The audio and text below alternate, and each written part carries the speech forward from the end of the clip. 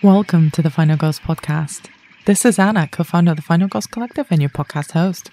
If you're new to the show, every season we explore the intersections of horror film and feminism, looking at a particular trope in depth. We're going to be spending the next few months talking about the most elegant and the horniest of movie monsters, the vampire. In each episode, I'm joined by a special guest to dive deep into a vampire film or two. We discuss the movies in great detail, try to contextualize them, and occasionally make terrible jokes as well. Welcome to 2021. It's been a week, and I would like to unsubscribe already. We took a little break last week to properly set into the new year, but not to worry, we're back on our regular schedule of weekly vampire film discussions that will be coming out every Friday.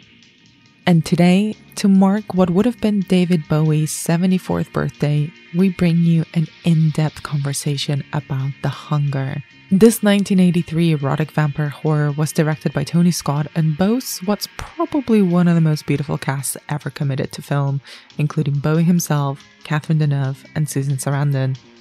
The film is a gorgeous, moody love triangle between a vampire couple and the sleep specialist who they recruit to help when one of them starts aging rapidly. Miriam and John, played by Bowie and Deneuve, are living their best goth lives hunting for human blood in New York nightclubs, but something weird starts to happen when John ages years in only a few days. I'm joined in this episode by the wonderful Steph McKenna to discuss this goth cult classic. There is a lot of chat about Billowing Curtains, by the way, and a lot of chat about Bowie. It's safe to say I'm a massive fan. And if, like me, you're looking to pay tribute to the multifaceted genius that was David Bowie, The Hunger is an excellent place to start.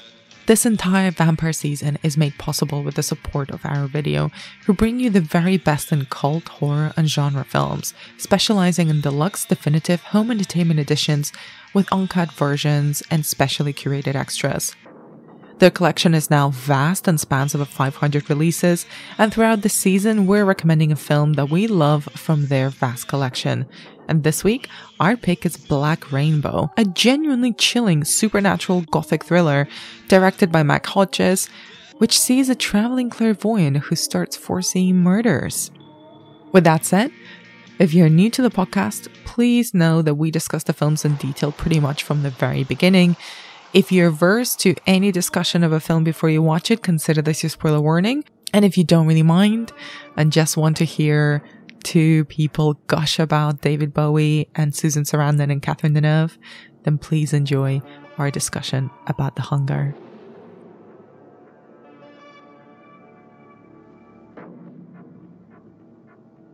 Hi, Steph. Welcome to the podcast. Thank you so much for having me. What an honor. Well, it's really exciting because we've been following each other on social media for a while, but we've never actually spoken. No, I finally get to hear your lovely voice. Well, thanks. I'm sorry. I think it's lovely. You're really sweet. But also, as you know, this is my way of making friends, is that I just ask people to podcast with me, and then by default, automatically we're friends. Oh, well, yes. Besties for life now. That makes me very happy. I'm really excited that when we talked about you coming onto this podcast that you wanted to talk about The Hunger. Yeah, I pounced on it from the list, to be honest. So tell me, what is your relationship with this film? When did you first watch it, and has your opinion of it changed over time? I remember first seeing this film as kind of a young adult. I think I must have been 17 or 18. Drawn to it firstly because of David Bowie, obviously. Big, long-time Bowie fan, and was just, I think at that point, trying to absorb everything, you know, anything he'd released, anything he'd been in. And then also because of the soundtrack, Bauhaus, Iggy Pop, an immediate draw. I was sort of beginning to explore a lot more kind of goth and post-punk and new wave music. I was a young goth. I'm an old goth now. You know, big fan of the music. So that drew me in firstly. And I remember having to buy it from HMV or wherever it was, hard copy DVD, because I couldn't get hold of it anywhere.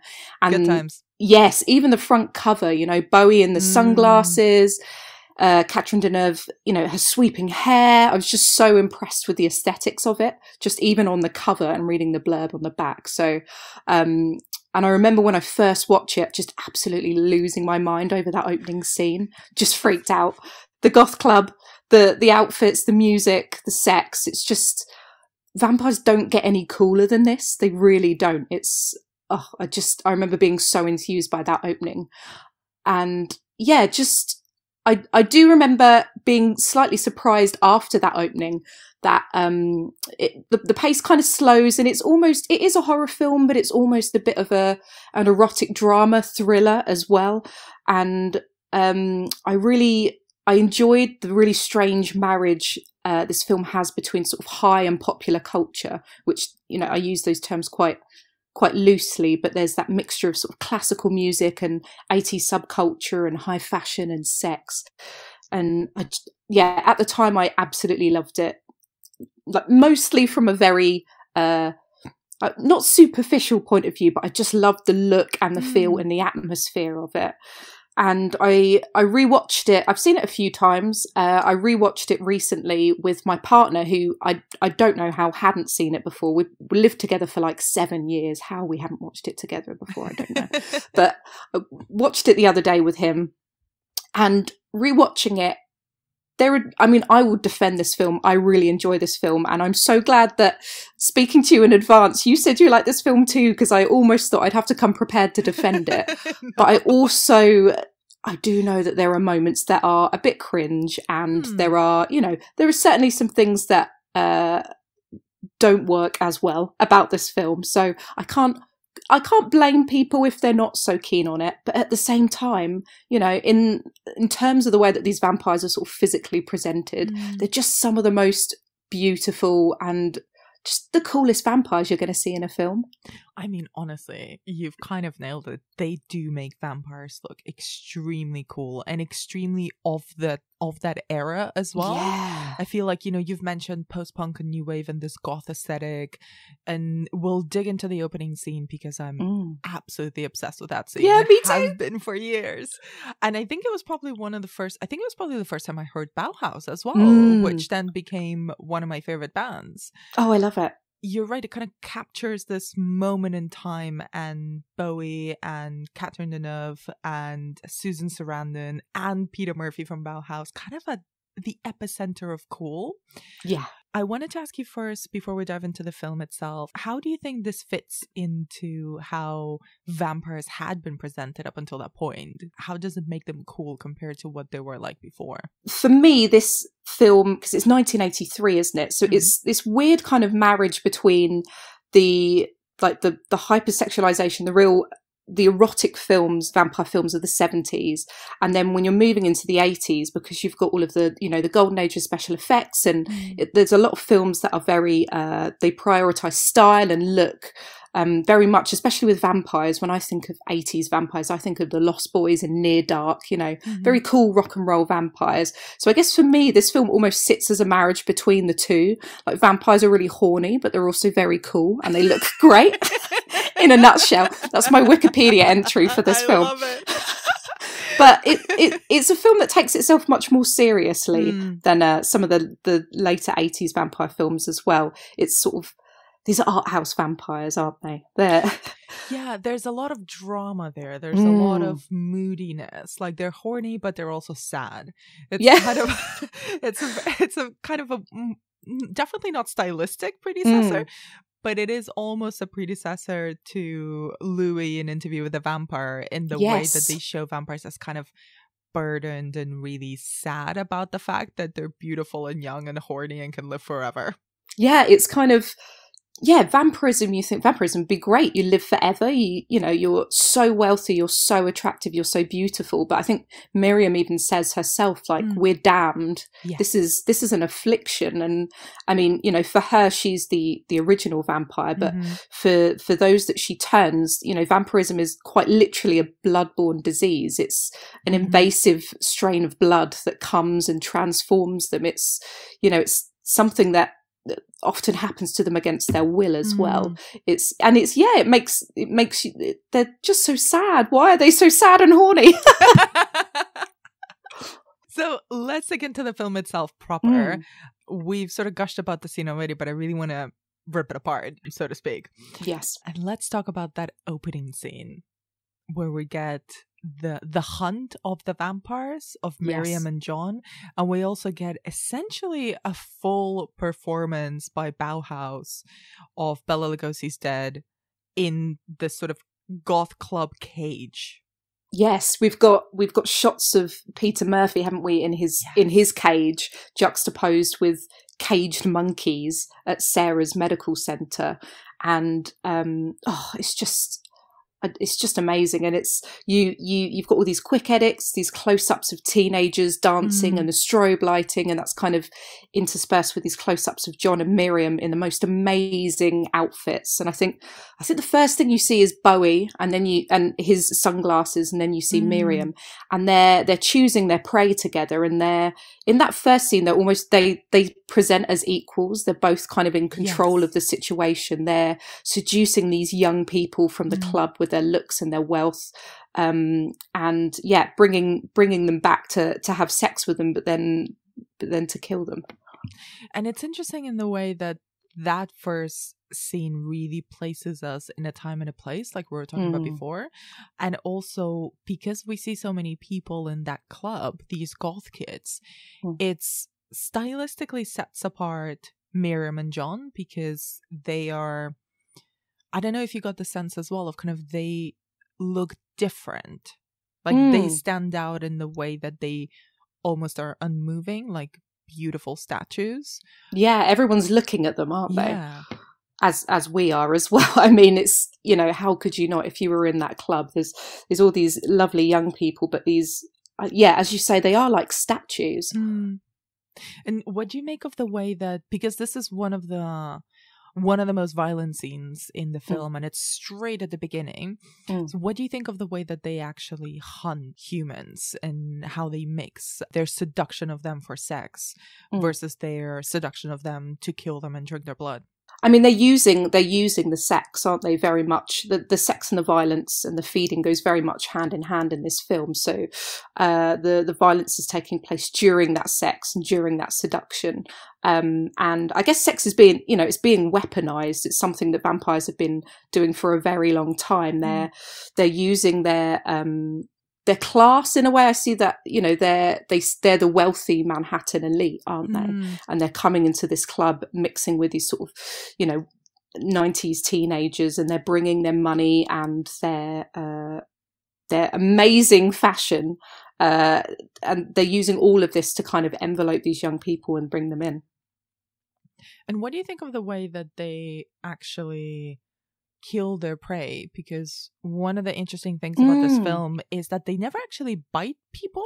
No, they don't, do they? They have like an anchor pendant, which is that symbolizes life, or I think Miriam says it sort of symbolizes endless life, and they use that instead rather than making sort of physical contact and biting people. And that's one of the vampire, there's a few vampire tropes we get in this that seem almost classic. They're wealthy, they're very well spoken, they're very attractive, but at the same time there's a few things that really break away from that convention of vampirism. So they, as you say, we don't see them with any fangs. They certainly don't bite anyone. You can see them in mirrors, you can see them in photographs, and apparently they don't live forever necessarily as well. So there's quite a lot of breaking convention here as well. And you see the sort of some of the practicalities of how hard it must actually be to be a vampire. Before I move into the characters themselves, I just want to shout out one of my favorite bits of trivia, which I don't usually bring up on this podcast, but I just love it, is the fact that Peter Murphy was such a big Bowie fan. Oh, I bet. Oh, and they met on the set of filming this particular scene, and apparently Bowie went to say hello, and he was so nervous that he just drank a half a bottle of brandy and then just thrust the other side of the bottle to Bowie. He's like, "Hi, I'm a fan. Drink with me." I mean, you would, wouldn't you? I don't know how much booze I'd have to down to face David Bowie. It would just be. I mean, I would turn into a statue. As if he were Medusa. I'd be like, speech, no. Just, oh, no.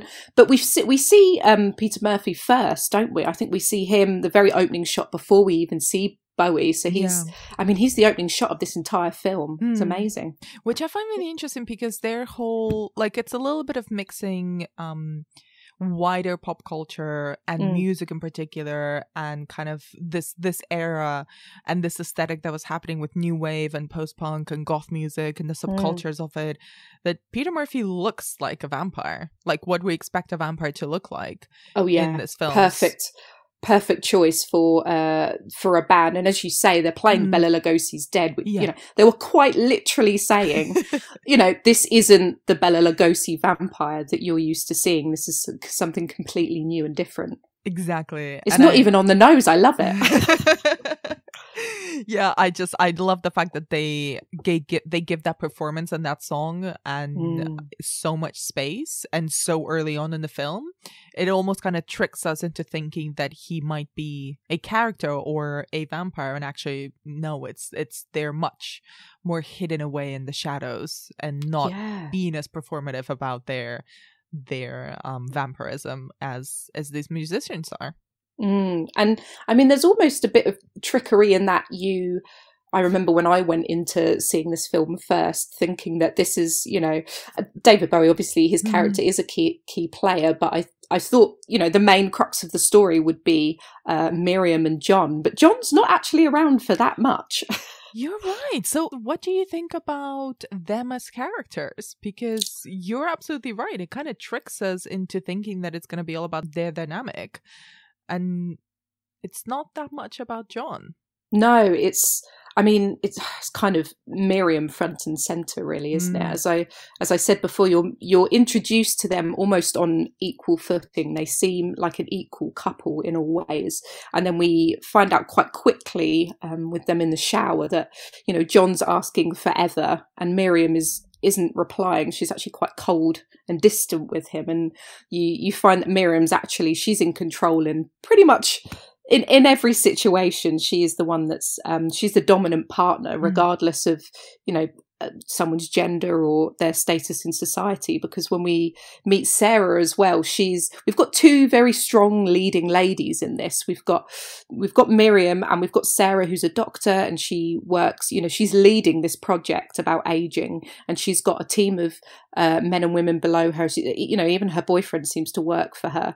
And then she meets Miriam and very quickly becomes subordinate to her, I guess. It's an amazing piece of casting, all three of them, really. And Miriam, I kind of come back to so much because she's this femme fatale in looks and behaviour. She's calculating, and she's so seductive, but she's also quite cold, and she's just so damn attractive. And there's that part of her as well, that she's mysterious and attractive because she's European. I think Sarah says something about, you know, she's that kind of woman. She's European. She's, you know, she's not just exotic because she's quite literally a vampire. She's also not from this country. Yeah. She's front and center, isn't she? And everyone around her plays into what she needs, and she's lied to John for 200 years. So she's told him that they're going to be together forever. They're married. And he's very quickly learning in this film that actually he's going to die very soon. Or when I say die, not literally die, he's going to age very, very quickly. And then he's going to spend the rest of his life as this poor husk in a casket upstairs. And he doesn't get any say in that whatsoever. She's not willing to let him go. She has all of the power in this situation.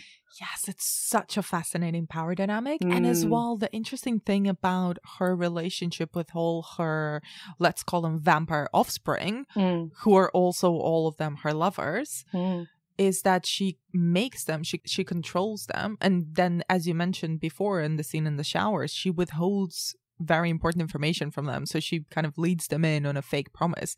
But then at the same time as John is starting to age and, you know, disappear, so to speak, she's already grooming two other people. She's grooming Sarah and the little kid, which is extra creepy and extra creepy. Went over my head when I saw this as a kid. I think it did to me as well. I think there's a point where Alice says like, "Oh, Miriam's my best friend," and it's like, "Oh no. Yeah, she is, you know, yeah, we think she's so attractive and cool, but she's so manipulative, and yeah, this predatory behaviour, not just towards Sarah, but towards a literal child. She's already got her eye on Alice. As you say, John realises like that game is up way before he has to be packed away in a box, bless him. Everything is on her terms. It really is. And Sarah, Sarah is attracted to her, but I think before they even have sex with that extremely famous sex scene, you know, Sarah's thinking of Miriam all the time, and it seems to be completely beyond her control. It's almost like it's fate, or there's some sort of, you know, this magnetism, this magic power that's pulling her in. She sees Miriam in a mirror. She hears the phone ring. She sort of senses her playing at the piano. I think there's a bit where Miriam's I think she's thinking of Miriam in her sleep, or she's crying when Miriam's crying at the same time. They're becoming in sync even before they've actually swapped blood. Yes. And I think this is a good moment as well to bring in the big bisexual energy of this whole film, especially through Miriam and Sarah's character. And I was wondering what your thoughts are on the way that their attraction and the sexual relationship between them is treated by the film. It's I flip-flop with this a bit, actually, because I definitely, you know, read this as a bisexual film, and all three leads appear to be bisexual, and I like the fact that I remember when I read, for example, like when I read Bram Stoker's Dracula, one of the things that Jonathan Harker's really tortured by, actually, is that he's attracted and he's thinking about Dracula, but this, you know, not only is that, you know, a complete stranger, but he's also male, so it becomes a real issue for him. It's kind of like, what am I doing? Why am I thinking this? And this, you know, this isn't a thing for Sarah. We don't get any sense of, we don't know whether Sarah, this is the first woman Sarah's been attracted to, or, you know, whether she's had lots of female lovers, but they're all just quite naturally bisexual. To be honest, that makes sense for any vampires. And I'm going to go out on a limb here and say, like, if you're a straight vampire, that's what's your damage? Yeah, exactly. Yeah, that's so true. I mean, come on, you'd be eating all the cake, wouldn't you? If you're going to live forever, like, come on. You just, yeah. You absolutely would. That's one of the benefits, really, of living forever. Is it? Yes. You know, it's brilliant. But the sex scene itself feels. I mean, I laugh every time I watch this sex scene. I don't know about you, but it's you try to seduce me, and then I've just accidentally dropped this sherry on my boobs, and I appear to not be wearing a bra, so thankfully that's not going to get stained as well. But it's just absolutely hilarious with the billowing curtains, and it's all very serious, but absolutely makes me die every time. I mean, I think it was probably titillating when I was a teenager, and then when I rewatched it this time around, I was like, yeah, sure. Absolutely guffawed. I did guffaw like, this time. It was. No, I appear to have some red liquid right around my erect nipples. Let me take off my shirt as I would in front of a complete stranger, because we're both ladies, so it does not matter. I just what? It makes me absolutely die. But it is. I mean, it's as you said, it's played quite straight, and it is. I guess there is an element of, I don't know, I want to take it seriously, but at the same time it's so, it feels quite dominated by the male gaze as well. Like is this not just for like guys to watch and go, yes, Susan Sarandon's boobs? But the thing that I find really interesting is that actually the chemistry between Kathleen Deneuve and Susan Sarandon is great. Yeah. Like they don't feel like Kathleen Deneuve has this sort of icy beauty and icy star persona about her anyway, which works really well. And Susan Sarandon kind of has, you know, like she genuinely, there is a genuine chemistry between them. So that part kind of then offsets the very male gazy way of directing it. Yeah. And to be honest, if this was the only scene that had that many billowing curtains, I'd be like, come on, guys. But because there's a lot of curtains throughout the whole film, I'm like, well... Suffocating in them. They're everywhere. I've never seen so much fabric. It's like a Laura Ashley store in there. There's so much of it. Yes. And also, it's this very slow motion sex scene that I'm like, come on. Like, no one's... With the music as well. Oh, like, no one's going to get off like this. Like, this is just slow motion. Yeah. What is happening? That's why I really can't make up my mind about it. Sometimes I feel quite critical of it. And then other times I'm like, you know what? It's pretty good. Yeah, I'm kind of into it. I don't know. Do you lean either way? Do you feel... I'm kind of with you. I think it's like I was mentioning before, the fact that the chemistry between the two actresses is quite palpable. Yeah, and it is. I think they're performing it well. It doesn't feel hammy or just placed there for because of the director or anything like that. That feels like a natural dynamic for them. But yeah, the visual direction of it is very late 90s, early 2000s erotic thriller for TV, not even for cinematic release. It's so it's like movies for men level, kind of straight to absolutely. You're so right. I think film trivia time again. I'm sure I read something about how in the film originally Tony Scott wanted Sarah, so Susan Sarandon's character, to be drunk, and Susan Sarandon insisted that the character didn't need to be drunk because I mean, who needs to be drunk to have sex with Catherine Deneuve? Like, you don't need to be inebriated for that. We all want to sleep with her. Like, going back to that chemistry, I wonder if Sarah herself was like, you know what, we've got this. Like, we don't need to introduce alcohol into the equation. That is not necessary. No, I think I've heard that somewhere before as well. And it actually makes complete sense. Like, she's not wrong. Yeah. And it gives Sarah and her kind of going with her desire, whether it's kind of manipulated by Miriam, which is totally, I think, a very fair reading, or whether it's genuine and kind of mutual. The ambivalence of that is also quite attractive. It's that thing of like, are you attracted to her because she's a vampire that's sort of hypnotizing you with her supernatural powers, or are you attracted to her because she's Catherine Deneuve and she's gorgeous and has this whole like goth countess of darkness vibe going on? Yeah, and that's often the case with vampires, actually, isn't it? I'm going to make a really horrible Twilight reference here, but I mean, Bella Swan, is she attracted to Edward because he's a vampire? Is he just using his vampire powers on her? Or, do they have a genuine chemistry? I think that comes up quite a lot. I'm so sorry for making a Twilight reference. You are forgiven. What an awful thing to do. I'm cringing myself now. Steph, I can't believe you did that. Sticking on Miriam and Sarah for a bit, because this feeds into something you mentioned before of Sarah and Miriam both being really, really strong characters with a lot of agency in and of themselves. And their relationship is quite different, I think, from the ones that we've seen Miriam have with John and even the girl that she's grooming. Essentially, it's a girl, right? Yeah. Alice is quite androgynous, isn't she? I think when I first watched it, I thought maybe Alice was a boy, but yeah. Okay. But what I was going to ask is, how do you think their relationship develops because of Sarah's own very strong personality? Because she's transformed against her will in that sex scene into a vampire, but then she confronts Miriam about it, and she kind of she tries to kill herself because she refuses to be one of these creatures. Yeah, she's definitely not buying it, is she? She's not sticking around for it in the way that John did.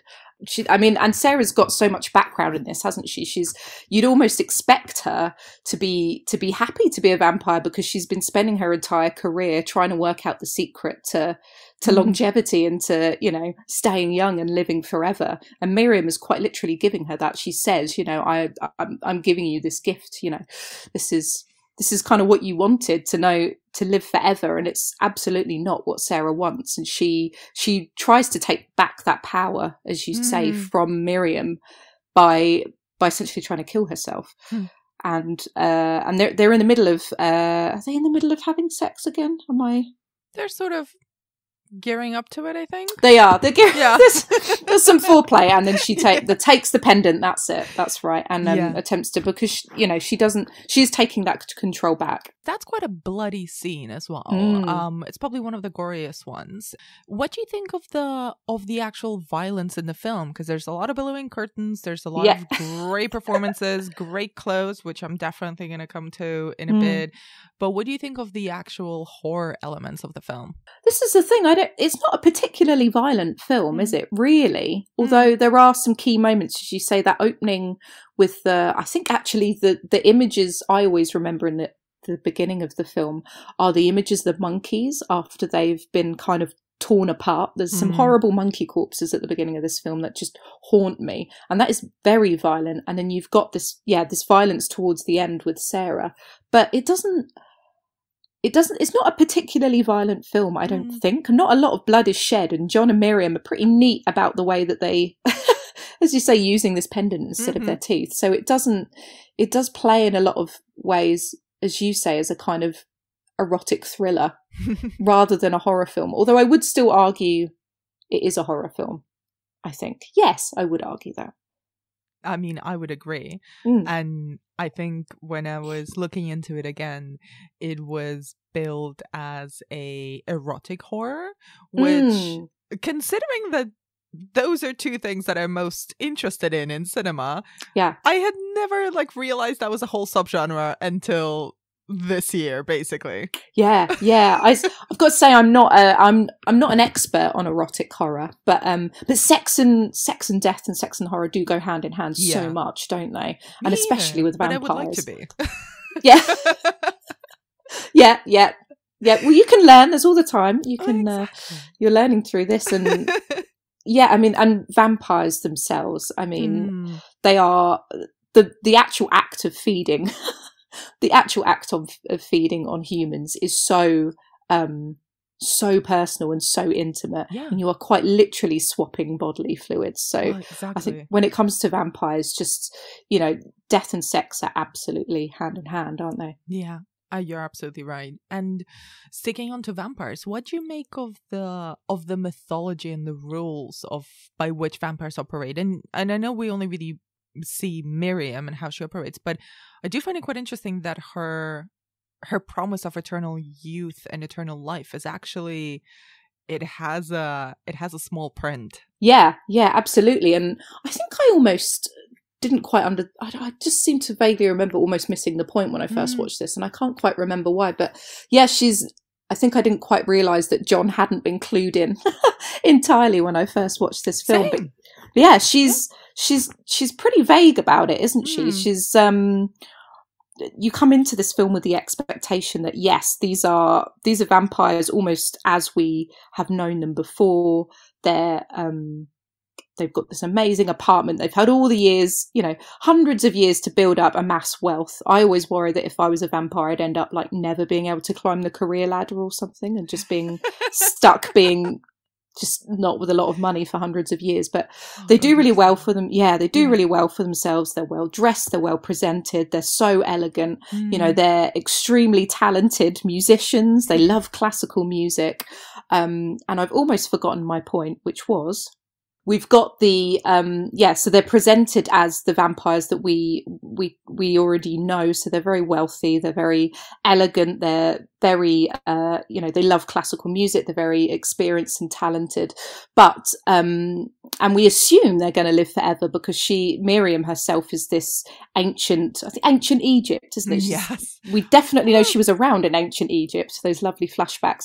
So we assume that they're going to, they all live forever. And as you say, it completely subverts the idea of eternal life, because they are gonna sleep in a coffin, but actually it's not going to be the sleep in the youth that you'd expect. They are John and all of these kind of human, I guess they're human hybrids. They're all destined to just suddenly grow old, and they're going to be stuck for the rest of their lives, and they're not going to be allowed to rest because Miriam won't let them rest. It's such a good point. I also did not clock her machinations, I think, when I saw this film when I was younger. But it definitely stood out this time round because and it makes her a lot more interesting, I think, as a character who's extremely manipulative and selfish. And also it has this expiration dates on vampires, which, like, as a natural expiration date, so they will at some point start to grow old, so their body will age, but they will not die. And that's clearly something that the movie tells us that she knows about all along, and she just selfishly uses these people, lures them in with the promise that we're all familiar with, you know, do you want to live forever and be young, and you will have to be drinking human blood, so you will be an addict for the rest of eternity. But yeah, you know, the alternative is you get to stay young and pretty and powerful forever and live with me. Exactly. And we, as I referenced before, when she's in the shower with John and he's kind of almost desperately hoping that she's going to respond to him. You know, he's asking forever. You know, we said forever and ever. And she very coolly avoids, you know, just washing her hair, coolly avoids having to say anything back. And then when she forces her blood into Sarah, we revisit the whole situation again. She runs by the entire, you know, repeats the entire process and says to her exactly what she said to John 200 years before. So she's certainly not going to change. Yes. And you know, vampirism is also very it's approached in quite scientific terms in this film. It's almost a bit science fictiony in that it is this blood-borne disease, almost like not a zombie disease, but do you know what I mean? It's invading the host. It's transforming human hosts into vampires. There's a very scientific basis to vampirism, which I find really interesting. But at the same time, I don't quite understand why Miriam is a sort of, I don't know, a pure original vampire, and why her, like, how we don't really know how she began or how she was formed. So it's interesting that I'm not quite sure what the difference is between her and all of her offspring. Yeah, we're not really given much here. And it should be noted that Miriam as an ancient Egyptian is not okay. Not great. Like, just whitest woman alive, not Egyptian. Yeah, you can't just like dust a bit of makeup on her and hope for the best. It's very awkward, isn't it? And I think apart from kind of guessing like, oh yeah, this must just mean she was around in ancient Egypt, those flashbacks actually can be a bit confusing. You kind of think like, what the hell is that her? Yeah, I think it is her. I think that's just her back in the day. Or because they do kind of blend in with the rest of the billowing curtains essentially serve as like a transition technique where they go from one scene to another. Going back in time through the billowing curtains. But it's funny that and I looked it up before actually, because in Anne Rice's Queen of the Damned, the book, not the film, which we will cover later on in this podcast. I'm so excited for that. There, the idea of this kind of vampire queen, the original vampire from whom the rest of vampires stem, is also an ancient Egyptian queen, the titular Queen of the Damned, but her name in the story is Akasha. But that book came out a few years after this film came out. Yes, in 88, and this is 83. So this idea of kind of an original vampire does, I think, pop up occasionally in literature and in other films and series, but it's one of the things I think of kind of this wider vampire mythology that becomes very malleable and very flexible. Like people can just essentially give you the bare minimum explanation and just say, oh yeah, she was the original or whatever. Like it all started with her, because it's so true. Because you kind of want and don't want the origin story. Because I don't know about you, I just want to spend some more time with Catherine Deneuve and David Bowie and Susan Sarandon being fabulous in the 80s. Oh yeah. You can. I can quite easily forgive the plot holes in this film, and there are quite a few. It definitely doesn't. It's not now. I don't think the narrative, the story, isn't exactly the most important thing here. I don't think, and the ending is a really big example of that. When Miriam's former lovers, or poor elderly lovers who've been locked in boxes all come back and, you know, to surround and consume her. And I have no idea why they've just chosen to wake up. Like, why? I mean, it looks very cool. The prosthetics in this film are like really impressive, I think. And watching David Bowie, his physical transformation in particular is it's heartbreaking. Actually, it's really sad, really heartbreaking. I think especially because it is David Bowie, and David Bowie should live forever. He's the sort of person who should be immortal, and he's very obviously not, but he's also not in this film. But the prosthetics are amazing. That's a bit of a tangent, isn't it? But no, but I couldn't agree more with you. But yeah, I'd love to hear more of your thoughts on the ending. The ending is, I mean, truly where this film probably does let itself down the most. So we've got Miriam. She carries Sarah upstairs after Sarah has attempted to take her own life, and she's intending to put her in a box along with her other lovers. And yeah, this strange rumbling earthquake occurs, and all of the mummies of Miriam's previous lovers come out to, as well as John, come out to kind of attack her or, you know, surround her. And she then rapidly ages as the mummies sort of disintegrate around her, turn into dust, pillows of dust, and she almost turns into one of them. And I have no idea where this come from, to be honest. I haven't read the book. I'd be interesting to find out whether the book has a similar ending or whether it differs quite a lot, because I find that part of the ending quite baffling anyway. And then we have this really strange additional scene tacked onto the end, which it sounds like this was pushed by the studio and wasn't something that they originally wanted as part of the film. But you know, studios' money, they really wanted to make sure that you know, allow for a possible sequel. If we want Susan Sarandon to come back, we need to make sure. So she kind of, is Susan Sarandon dead? Is Sarah dead when she goes into that box? I'm not sure, but she somehow comes back. And is somehow it just absolutely doesn't make any sense, does it? No, I think you're totally right. What is going on? And like Susan Sarandon said that was a studio decision, and she was like, it makes no sense. It makes no sense for the character. Like she wanted to die because she didn't want to live this life that was thrust upon her by Miriam. It makes total sense, and it's a great ending. It's such a great ending. If Sarah had died, the dramatic sort of the dramatic high that film would have ended on would have been great. And then just all this weird stuff happens afterwards. That kind of ending of Miriam being kind of growing old in very rapidly, the same way as her progeny would do, and sort of disintegrating and dying, like none of it makes any sense. Like it's a very cool scene. It's very, again, it kind of is filmed in the same way as the sex scene. A lot of slow motion, a lot of billowing curtains, a lot of white doves for some reason. There's so many doves in this film. So many doves. It is like a music video, isn't it? It's so strange. And I know Tony Scott he did direct some music videos. I know he certainly did sort of advertising and commercials, but I think maybe music videos as well. So I can kind of see where some of that has come from. But it's so bizarre. There's so much orange at the end, as you say, orange, warmth, doves. It's like a Prince video, but like, so right. Oh my god! But I love Prince, and this isn't right. This is such a strange. It's just a bizarre ending. I just can't wrap my head around it. I don't know why they thought. I don't even know why the studio thought they could get away with that, because I think when people say they don't enjoy this film, I mean, it must be hard to get, you know, you remember the ending is the last thing you see, and for it to end like that,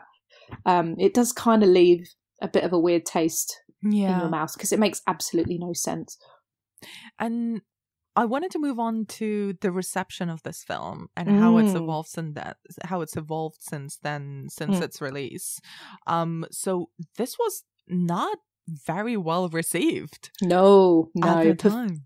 Performed quite poorly at the box office, despite having David Bowie in it, which you'd think, well, actually all of the cast really, it would be a huge draw, but it didn't perform well. Critics really hated it by the sounds of things. It people really, really critical of sort of style over substance, and I guess the fact that it doesn't make sense much as well. Tiny bit. Just that big elephant in the room. But later it did become a cult favourite. Goths love this shit. So do I. It must have inspired a lot of wardrobe looks since. What do you think about it has kind of what do you think about it has kind of inspired this cult status and this love for it amongst the goth subculture? I mean, for me, I love it because it is, as you mentioned before, such a moment in time. And I mean, I can't feel nostalgic for it because I wasn't alive in 1983, but I don't know, it's such an amazing snapshot in time. I just absolutely love everything about it. The music and even the editing and the costumes. It's just, it does feel like a moment in time that you can't quite replicate. Before we wrap up, I wanted to touch a little bit on something that we've kind of mentioned here and there throughout our chat, but it's overall the aesthetics of this film.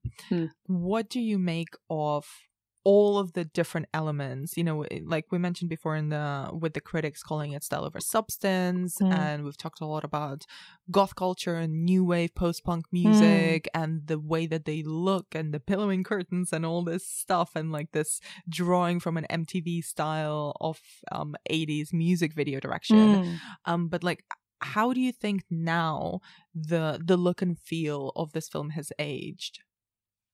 I mean, I think it's kind of, I mean, I feel like I should say it's aged badly because it is so very 80s in lots of ways. You have literal shoulder pads and tailored suits and, you know, Bauhaus, Bela Lugosi's Dead is a very, you know, it is a specific time.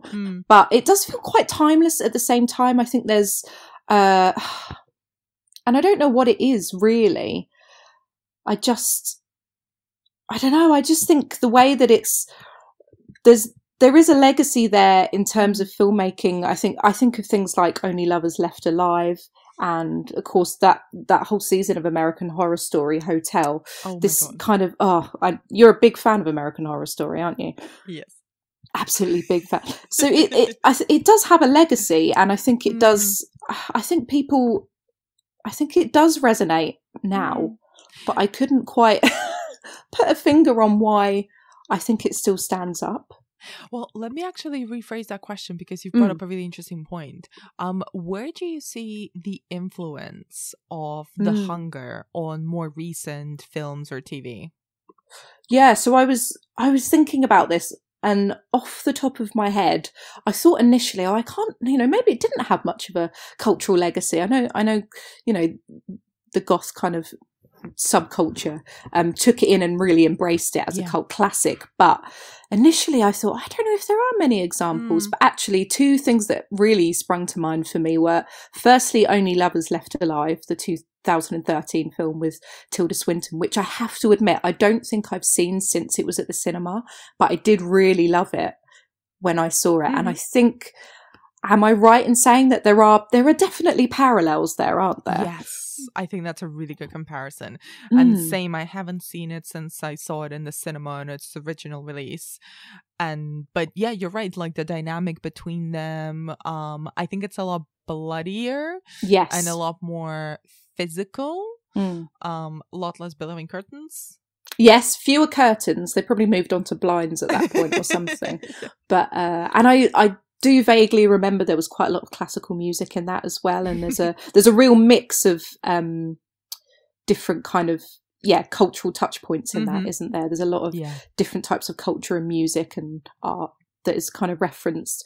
And then the other one was, of course, and this is very obvious, is American Horror Story Hotel, which is an entire homage, I think, to The Hunger.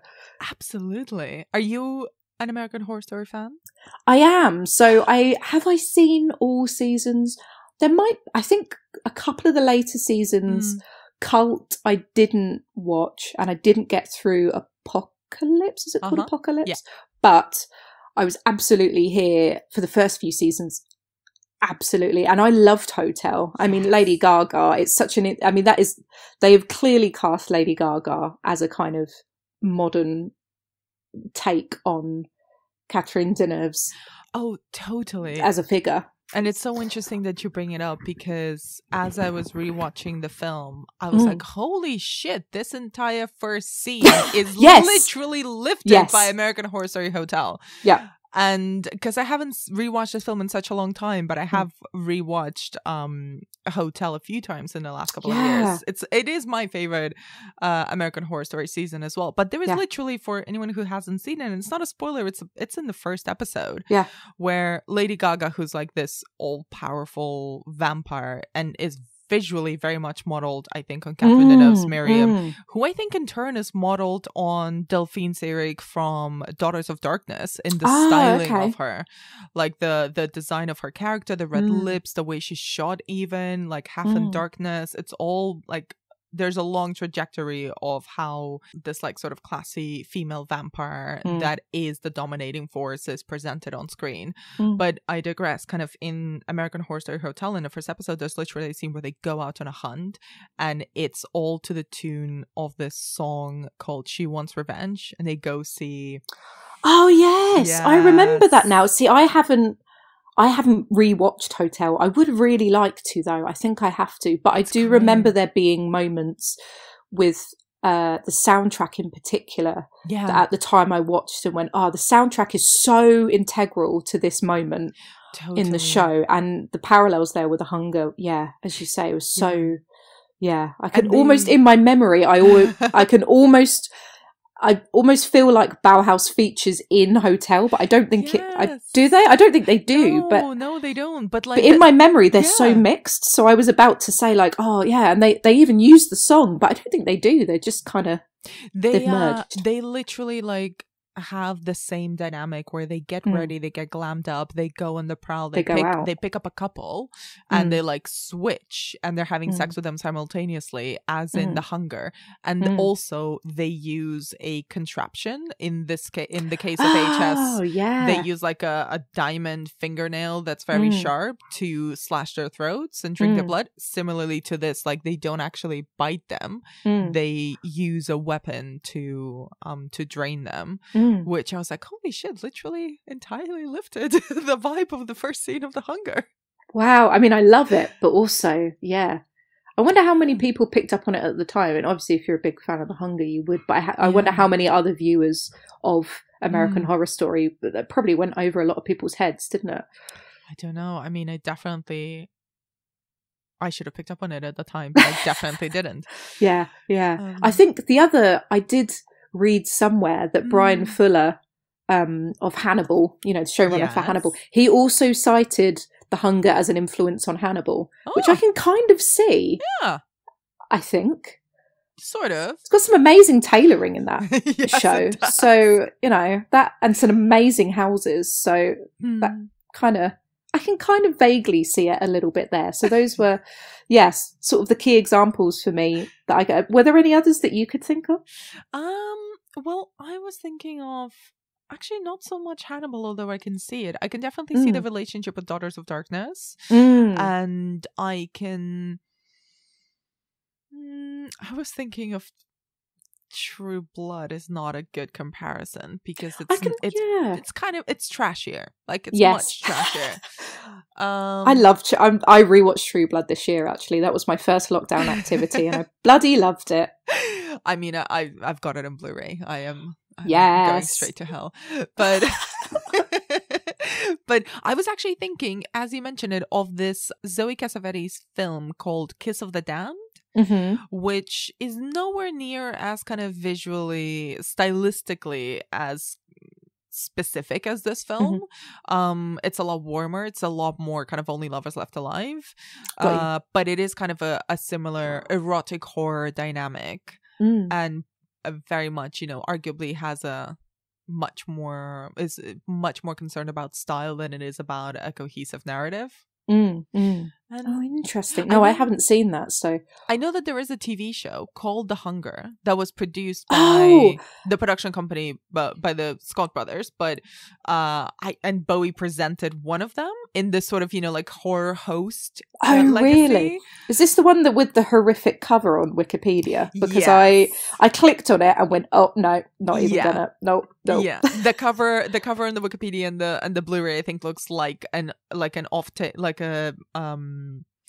a shoot from a promotional shoot for True Blood, so it doesn't really look of its time, but apparently very, very filtered. Yeah, crazy filtered. Yeah, Terrence Stamp and David Bowie were the presenters for the 2 seasons. And I haven't seen it, and it apparently has nothing to do with the film itself. Does not just stole the name. Yep, pretty much. I mean, I guess they own the AP or whatnot, but yeah, it's just a horror series. I'm actually going to check it out, to be honest, because I do like horror TV. I love horror TV. Yeah. I'll watch I'll always give horror TV of any kind a go. And anything with David Bowie or Terrence Stamp. Oh, so much. Yeah, absolutely. I feel kind of bad for this film now in that I really enjoy it and I really rate it as a vampire film. And I wonder, in the history of sort of vampire films, whether this does show up very much as a key moment in film history. I don't know. I feel a bit bad for it now. Maybe it's not as... Yeah, I feel a bit... I completely see what you mean, because I think one of the dangers of horror criticism, let's say, is sometimes disregarding films that perhaps don't emphasize the violence as much. So I think I think this film is very interesting, but it's really leaning heavily into the sex element and the erotic element of vampires on screen, as opposed to the mythology. Well, the story doesn't really make sense, as we've discussed, but like that's hardly the point. It's more about atmosphere and mood and the sort of overall vibe, as opposed to this is the way that vampires work in this universe, which I have a lot of time for. I don't know about you. I'm okay with having both. I am quite happy to sit and watch this film and just absorb, as you say, the overall look and the atmosphere, and just the vibe that it gives off. And it is everything about it is, you know, incredibly well put together and beautiful, and it's very slick in a lot of ways. And I'm quite happy to sit with that and not dig too much deeper into, although we have a little bit, you know, I don't need to dig too much deeper into the story itself. And there are kind of arguments that, you know, with a lot of vampire stories, films and books, that, you know, there are talk around addiction and about the AIDS epidemic, because I know this film came out in 1983, which was very early in the kind of AIDS epidemic, where things were starting to show up on TV and were being talked about a lot more. And I think you could dig into that. But at the same time, I don't know, it's sort of in our conversation now, it hasn't naturally come up for me. Because I think you can make a case for it, but I don't think it's entirely the point. No, I don't think it's the point, but I think it's really interesting that you bring it up, because you're absolutely right. Like, if you put it in the context of what was happening in the world and in kind of big cities in the States in particular, at that time, and the fact that it is a lot about the exchange of bodily fluids, and that someone, and about this uncontrollable disease. I mean, it can be under control now, but at that point it was the closest thing to a plague that people had experienced. Absolutely. And it, you know, people were, I think because this was so early, I think they had just made a connection. I think I read it was it was literally a year before that scientists had made the connection with AIDS being a sexually transmitted disease, and they had found evidence of this in homosexual men. So there is a case to be made around, you know, the presentation of sort of bisexual relationships and fear around, you know, bisexual relationships and sex and all, you know, there's a whole other discussion to be had around that, I think. And it could be seen to tap into a concern, as vampires always do, really. That's why I love vampires as well. I think they're firstly, I just think vampires are really sexy and cool. They're the coolest monsters there are. But at the same time, of course, as with a lot of horror as well, vampires can be used to really tap into those fears of the time across the decades. Yeah, and I think you're just here listening to you now, I'm kind of thinking of something that I hadn't considered before with this film, is that, I mean, absolutely agree with you that vampires are the most also sexually fluid of monsters.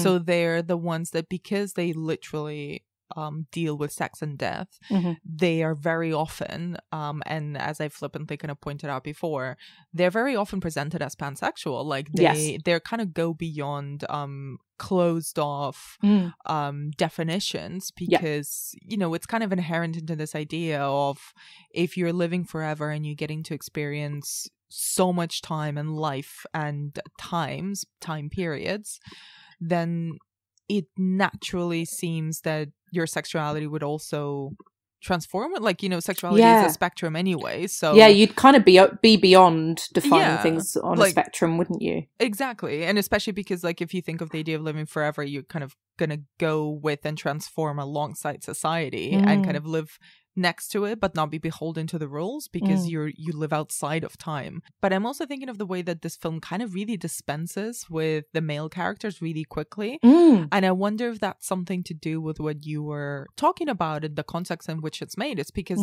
it's really the main queer relationship here is between Miriam and Sarah, and John is dispatched really quickly, and Sarah's boyfriend is also dispatched very unceremoniously. Oh, I can't even remember his name. Yeah, like, me either. What is his name, Paul? I'm like, boyfriend.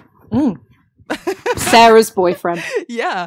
So, which I also find kind of quite interesting, and it kind of taps into this slightly more problematic thing of the way that especially straight men view female sexuality or bisexual women as just not so much in control of their sexuality, but rather there for their viewing pleasure, and actually that's kind of just a performance as opposed to a part of who they are and their and you know, a part of their sexuality. So it does kind of skirt around that, as we've discussed around that sex scene of, like, there's a little bit of, this is just softcore porn for the dudes, but it's skirting around that. But I do find it interesting, like, how there's not that many examples in horror or in screen media anyway of bisexual women where they're like, they can't just be attracted to each other and they can be attracted to men at the same time.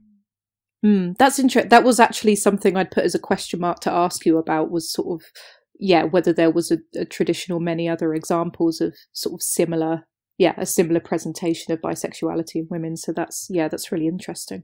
Yeah, I think it, like, you know, it's like we talked about before, it does kind of tap into this very softcore porny 80s thing where it's just, you know, oh my god, it's two girls kissing.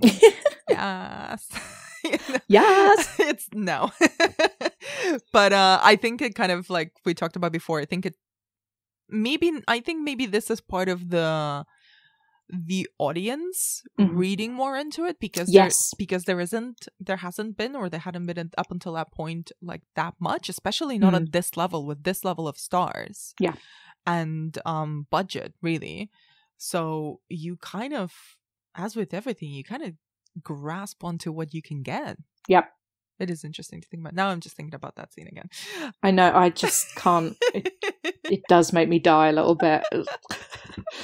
With happiness, but also the cringe factor. Yes. So, Steph, to wrap up, is there anything about this film that you wanted to bring up that we haven't touched upon?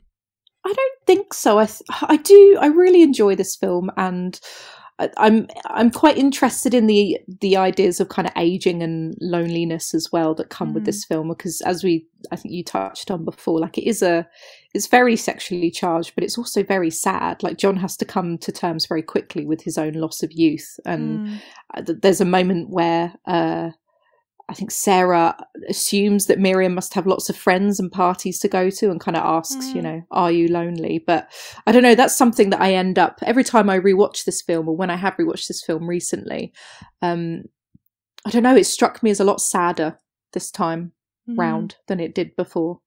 All of her poor lovers, you know, being damned to lie in a box alone forever. I almost can't think about that, because it's an unbearable thought. That's a very good point. I don't mean to end on a sad note, obviously. It's kind of a sad film, and I think you're right. It does tap into this idea of, yeah, you live forever and you're gorgeous and rich and all of that, but also you're doomed to always be by yourself. By yourself, looking for the next fix. You are quite literally an addict, and it's not a great swap, is it? Not a great bargain to make. No, but the outfits make it worth it. I really do recommend this film. Even I would recommend that sort of modern audiences watch this film if you haven't seen it before. I think it's a really interesting snapshot in time of the 80s, and for look and feel alone, I just think it's so cool. It's amazing, and it's got such a strong cast. It really does. You can't go wrong with these three actors, whilst also at the same time acknowledging that there are some big flaws in it too. But it's just got to be. I think it has to be experienced. Steph, thank you so much for your time and for your glorious insight into this film. Thank you so much for having me. So where can people find out more about your work online? So you can find me on Twitter. I'm at Steph X McKenna. I'm on two podcasts. So I do a podcast called The Thirst, which is a pop culture podcast that I run with my co-host April, and we do kind of news and reviews about recent releases, and then we focus on a few key topics of our choosing. And then I also am a co-host on a weekly podcast called The Writing Life, which is writing focused. It's a podcast from the National Centre for Writing, which is where I work, and myself and Simon talk every week with writers from all walks of life about their writing journey, sort of practical tips, ways to stay motivated, top tips for the genres that they write in as well. And so if you're a reader or a writer and you like any of that kind of insight, I would definitely recommend giving that a listen too. Just come follow me on Twitter, and talk films, talk vampires, all of that kind of stuff. Awesome. Thank you so much, Steph. Thank you. That's it for this episode of the Final Ghost podcast. You can find us on Apple Podcasts, Spotify, or wherever you get your shows. If you can, please do leave us a review on Apple Podcasts, and you can find out more about what we do and subscribe to our weekly newsletter over on thefinalghost.co.uk. You can also follow us on Twitter, Instagram, and Facebook at thefinalghostuk, and you can find Steph on Twitter at Steph X McKenna, and I'm at Anna B. Demented. Thank you for listening, and next week, we're diving back into the 60s and 70s with a combination of very weird exploitation vampire flicks.